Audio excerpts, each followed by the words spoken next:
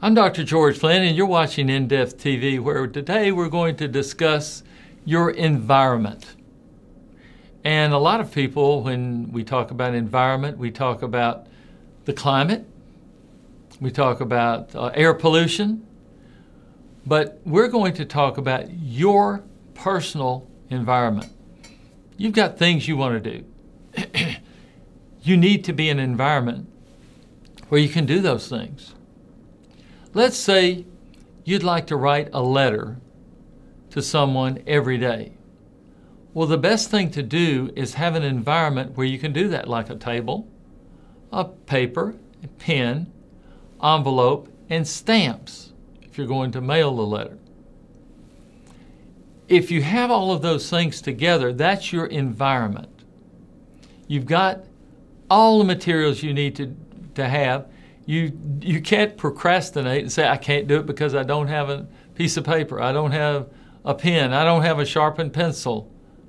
No, you create your environment so that you can progress with what you want to do.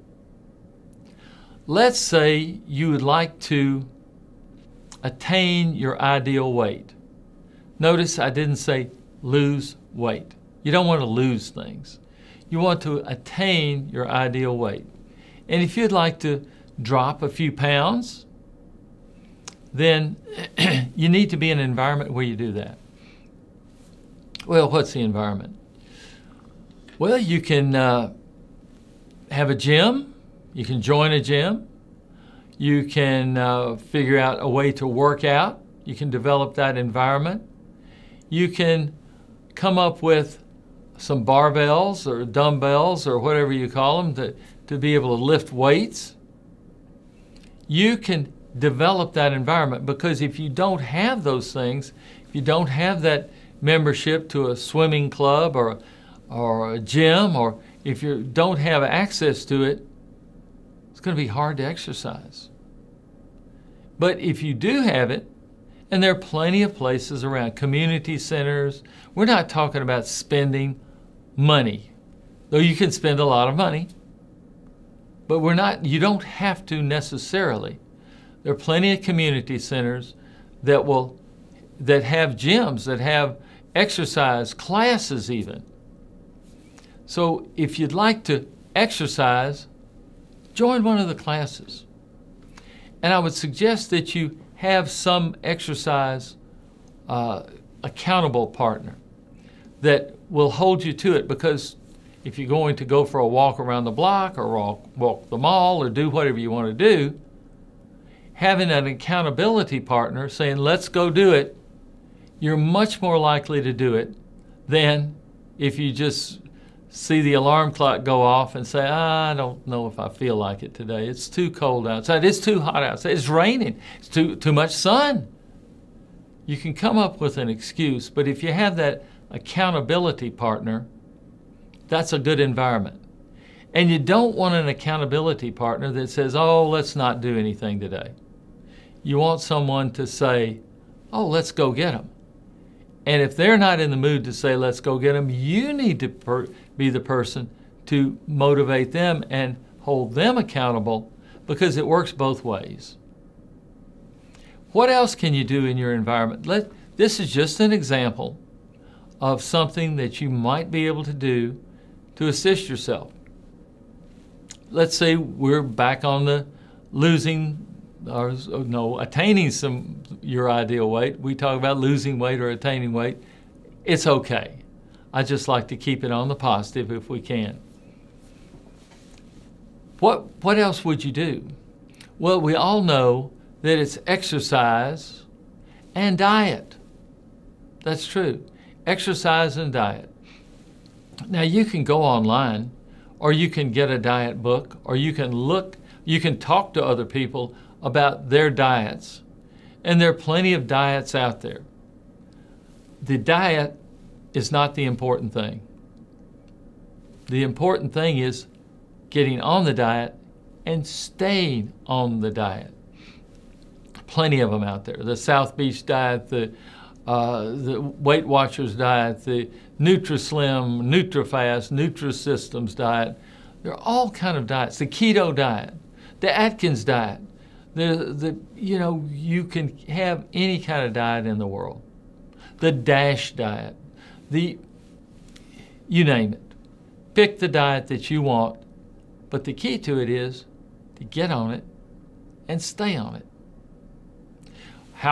What else can you do? You say, well, I've got my diet and I've got my exercise. No, you're just beginning.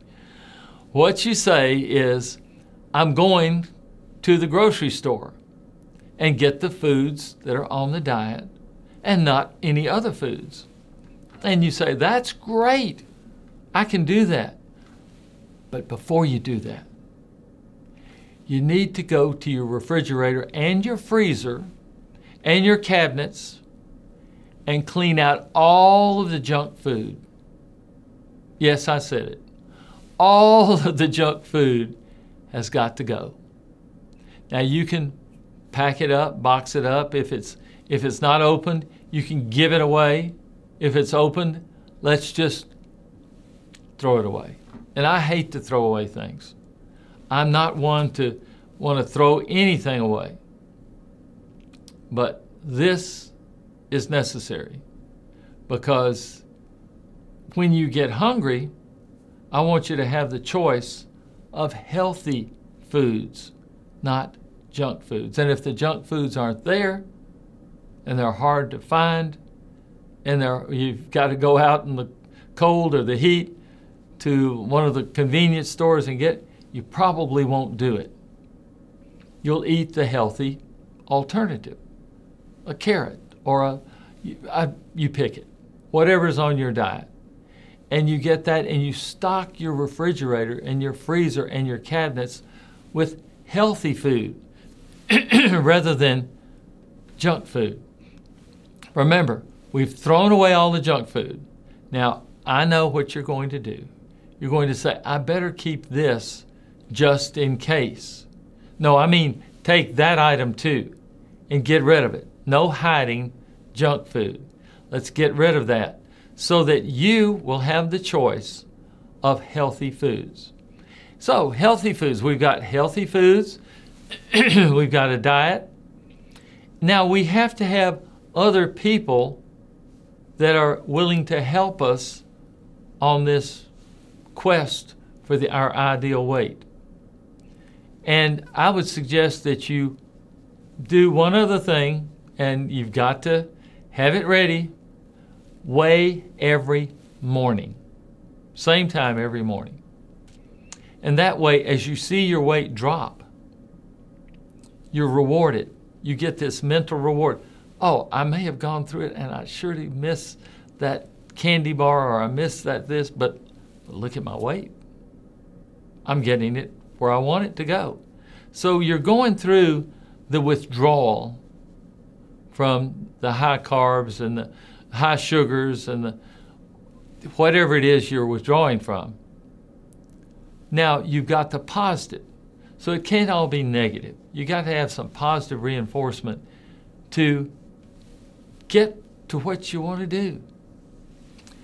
All right, let's say you want to have more time for your family.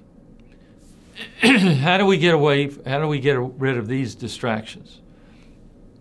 What is taking up your time? Well, several things are probably taking up your time, not one of which is online. You may be watching videos all day. You may be online on Facebook, Instagram, Snapchat, all of the different platforms.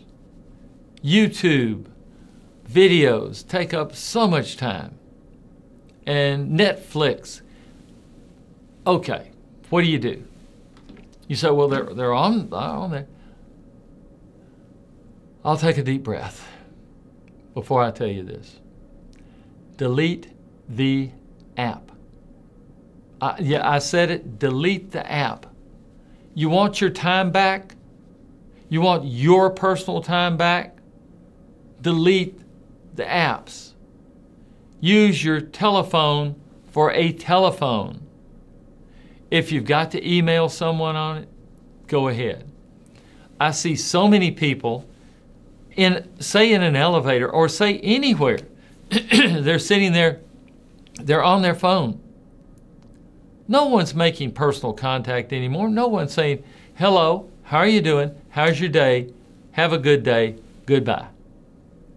Everyone's on their phone.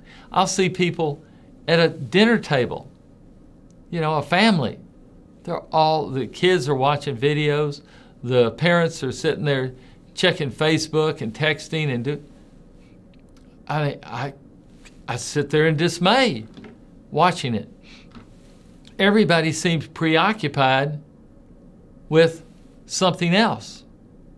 If you want your time back, this is going to be, probably radical for you. Take your device and put it down. Better yet, turn it off. And I know you say, well, I can't turn it off. I need to be available. You can turn it off. Just try 30 minutes. See how nice it is. See how much more you get done. See, especially if you're with your family. Turn it off 30 minutes. Then the next time, try turning it off 45 minutes. Then we'll get all the way up to an hour. Yes, an hour with that device turned off. Turn to the point that you can focus on your family. We're cutting out these distractions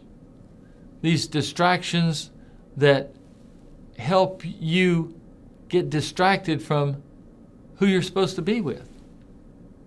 The people in your life that are the most important. Has this device kind of thing become more important than people in your life?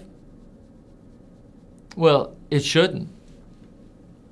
But we see so many people that say, hold on just a minute, I've got to finish this text. I've got to finish this email. I've got to... No, you don't. You really don't. Why have we gotten to the point that this distraction is so important that we cannot pay attention to the people that are within 2 or 3 feet of us? And you can use this as a way to bring people together. You can watch things together. You can do things together. But it's best for you to have verbal interaction with the people. You can do so much better face-to-face than clicking place to place. You need to be face-to-face with people. And all the devices are just distractions. I use them too. And you want to use them. This is the key. You want to use these devices, these tablets, these computers, this internet. You want to use it, not have it use you. Once you make that shift of you're using it when you want to use it, not having it use you and keep you glued to it just to see what breaking news is about who painted their fingernails a different color, then you can absolutely use the device, the internet, to your best interest, to your family's best interest. And we want to remove these distractions from your life so that you can live your life and not live someone else's life, in absentia, we'll call it. You've